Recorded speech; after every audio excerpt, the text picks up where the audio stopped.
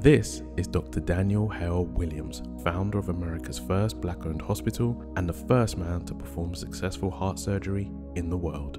On a hot summer's night in 1893, a young Chicagoan named James Cornish was stabbed in the chest and rushed to Provident Hospital. With transfusion impossible, Dr. Williams operated on the still beating heart, saving the man's life. The life-saving procedure was completed without x-rays, antibiotics, surgical prep work, or any tools used in modern surgery. And just 51 days later, James Cornish walked out of the hospital and went on to live a full life. So please, show your appreciation for Dr. Williams' groundbreaking work by leaving a heart in the comment section. If you'd like me to make a video about someone, please leave your suggestions in the comments box. For more stories like this, check out the Black History Buff podcast.